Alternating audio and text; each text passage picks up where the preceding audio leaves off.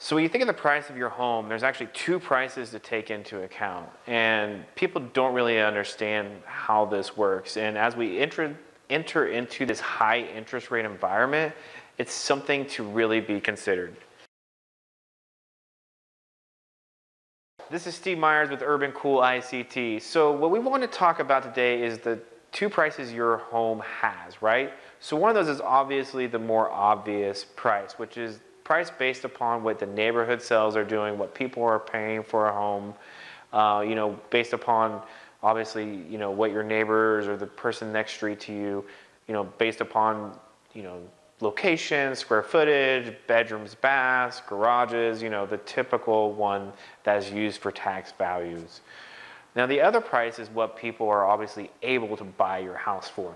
So this rolls into more of a monthly payment. So this is an affordability type of thing where, people in this neighborhood are going to be able to afford around $1,500 or $2,000, whatever that is. And so as we kind of see the interest rates, creep up, that will obviously allow people to have, that's going to cause those payments to go up, which obviously will then translate into affordability.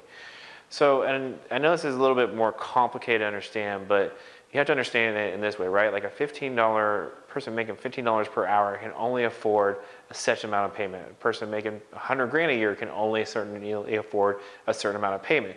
So as the interest rate goes up, that payment gets larger. So, and that's where we kind of will see those pricing increase, those pricing changes start to happen. So another way to look at this is if we look at counties, right? Like Sedgwick County naturally has a low tax compared to the surrounding counties. So you'll honestly see a similar house in, let's say, Butler County for $20,000 less because the amount of taxes is actually equates to $20,000 more in terms of a payment, which is about 120 bucks a month. So anyway, so that's just one way to look at it. So when you start looking at them about, hey, how is my house priced?